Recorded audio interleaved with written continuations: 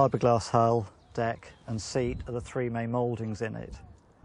The centreboard is a two-piece moulding that fits up into the boat, basically weighted at the bottom to give the boat some stability, and just fits through a slot in the boat, so it's very quick and easy to assemble.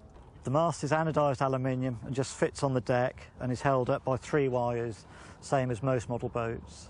Basically steer from the boat, sat inside, move the joystick right, the boat goes to the right, move it left, the boat goes left.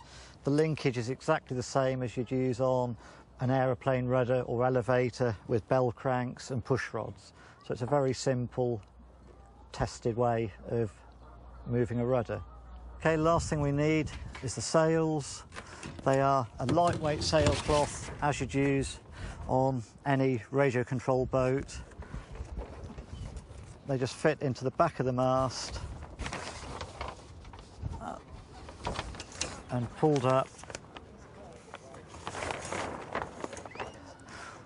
Halyard clips in.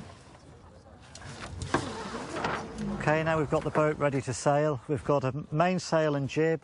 Controls, we've got main control inside there and a jib sheet on either side and a little jammer to hold the jib sheet inside the boat.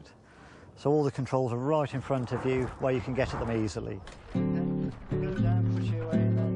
You sailed the boat with jib before? Yes. Okay, coming to Maidenhead is a lot of hard work for us. Coming up with the boats, setting them up, but seeing other people enjoy the boats is well worth it. You can see by the smiles on the faces as they're sailing them that they're enjoying them, which is really what it's all about, is enjoyment of getting on the water and sailing.